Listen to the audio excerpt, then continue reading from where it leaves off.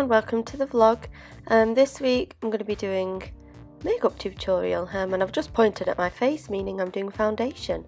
And the first thing is a Maybelline New York Fit anti-shine stick, but I'm using it as sort of a concealer type thing on the red areas. I've just had a shower when I filmed this, and this tutorial is basically what I do as a daily routine with my makeup. I don't tend to put a lot on because it's just for the day. If I'm going out, I'll put a bit more on, and I'll do another video for that later on in the year, maybe in a couple of weeks time, because I want to do more makeup videos. I do like makeup. So I'm just applying this under my eyes, on my nose, got itchy nose, on my chin, and I'm dabbing it in with a beauty blender, which is a Real Techniques one. And now I moved on to applying foundation, which is Max Factor Miracle Touch in Creamy Ivory, again using the beauty blender. And I love this one because it goes really creamy. If you look at the actual the container, it comes as like a sort of solid foundation, but then you mix it up and it becomes really creamy, and it's good, it's nice to apply. It's a light foundation, but it gives relatively good coverage. And at the moment I'm in and out of foundation colours because my forehead gets tanned quite easily, and we've had a bit of sun up in Glasgow, so I've caught a bit of sun on my forehead, but the rest of my face is quite pale. So I'm having to try and sort of counteract that and make it all one sort of steady colour. So I'm using this one. I've got a Kat Von D one that I used when I got a tan, that I bought in the summer, and it's really nice, and I want to get back to using that, but it's quite expensive. I think it was $40 when I bought it, so I need to save up a bit of money so I can get a paler colour, and hopefully get that back, because the quality of the product is amazing, and it looks great on, and really good for the skin.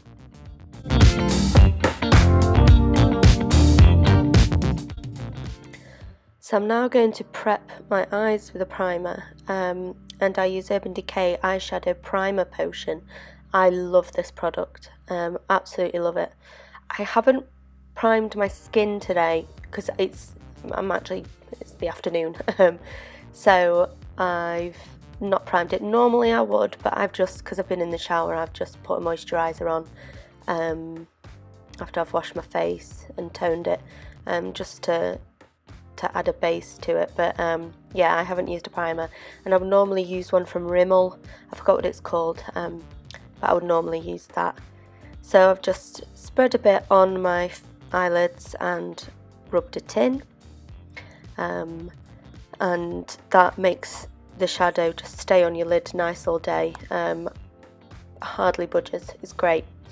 I'm just going to apply some concealer because I've got a few spots that have appeared on my chin, and I'm using a MAC concealer that I've had for years. It's Studio Finish Concealer with SPF 35, and it's in shade NW20, and I'm using a Bare Minerals brush, and it's their concealer brush, and I'm just going to dab the edges in a bit with the beauty blender. So the next product I'm going to use is the Charlotte Tilbury Legendary Brows, and I got this for my birthday from my brother's fiance. She is a makeup artist, and this basically is just a brush, and it's mainly for if you're doing like just a quick brow. I don't like painting brows, and I'm not very good at it, but this is really easy to use, and it just gives a bit of shape and definition to your eyebrows. It's really good, and it's it's basically like mascara for your eyebrows. It's got a bit of a tint to it.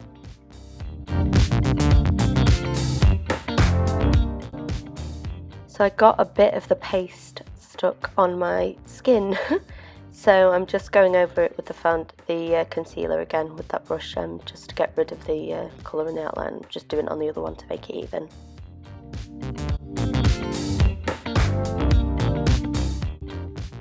I'm now going to move on to my eyes, and I am going to use the Nordstrom Say Chic palette. I got it while I was in America from Orlando on discount in the outlet store, and the colour I'm using is, I think it's called Demi-Tasse, but I'm not sure, or it might be called Drawing a Blank. It's called Drawing a Blank. I'm trying to read it off the back of the palette. There's quite a few colours in here, and it's really good. It's a lot of matte colours and nude tones, and there's one purple in there and a couple of lighter black and very dark browns, and it's just great for a natural day look. I don't like being too dramatic in the day, so it's just great for having a natural look.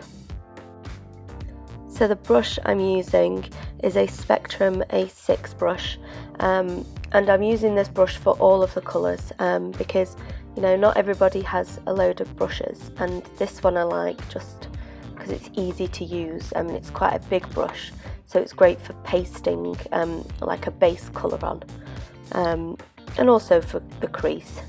So for the crease I'm using Chockfull, and it's a light brownish colour, and I'm just applying it to the outer lid and brushing it in on my crease.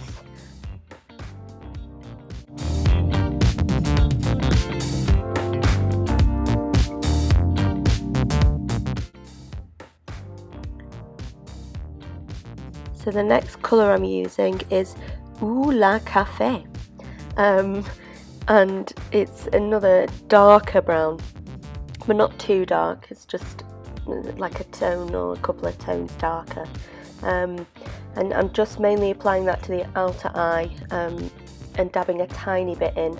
I don't want it to be too dramatic, so I've gone for quite a softer brown than I sometimes use.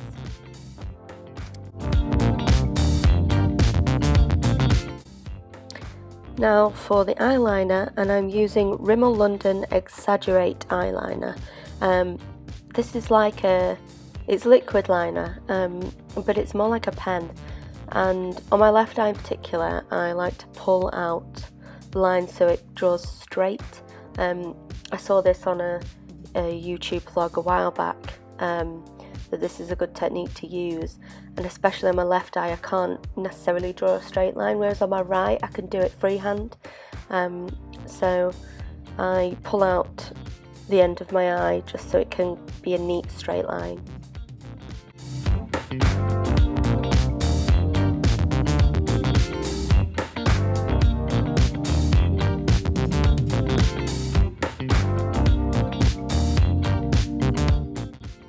Now for mascara, and I use as a base mascara Maybelline New York Colossal Volume Express. I tend to use two mascaras because I don't normally find one that is good for everything, so length and volume. I've not found one yet that does both to the way that I would like it to be, so I use two. And the second one I use is Maybelline New York Falsies.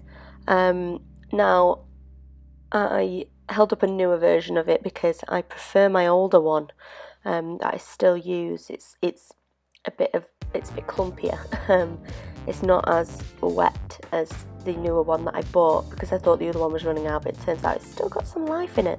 But I love the brush and I love the way that it fans out the eyelashes. So eventually I'm going to have to put the one that I'm using down. But it's a great brush for eyelashes. Now I'm going to do my contour, and I tilt my face and follow the line that I'm drawing with my finger. and I'm using the Kat Von D Shade Light palette, which is a powder palette, compressed powder, and I'm going to use my Real Techniques contour brush, and I'm going to use the, what colour is it? It's called Subconscious, and I'm going to use that one, the middle one. I've used a lot, so I'm starting to use the outer ones a bit more, and I just draw a line of where I'd like my cheek to go in, and just make it a bit even, and then I blend it out, and I'm going to blend it out with, not that brush, with another Spectrum brush, which is A1. It's a bit bigger, and I pinch the bristles and just blend it in. I then go back to the other brush and just do a bit more blending and add a bit more of the colour in, and just do round circles just to rub it in a bit more and get a bit more colour. I'm then going to use Spectrum A5 brush, and I'm going to tap it into Sombre, which is the darker colour, and I only dab it once, not anymore. Once is enough. Just add a bit of the darker colour, it's quite dark, and do both sides and add it more towards the hairline so that it sort of adds a bit more sort of ombre.